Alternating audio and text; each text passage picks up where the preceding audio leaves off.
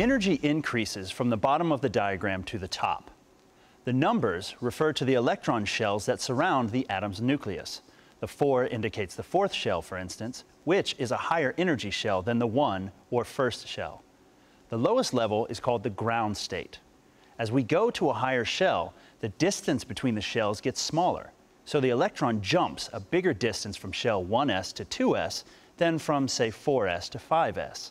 That means that as we move from ground state to higher energy states, those higher energy addresses become closer and closer.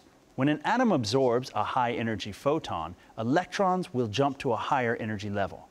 When an atom absorbs a lower energy photon, it will not jump as far. Conversely, when an electron falls from a higher energy level to a lower one, the farther it falls, the more energy is released.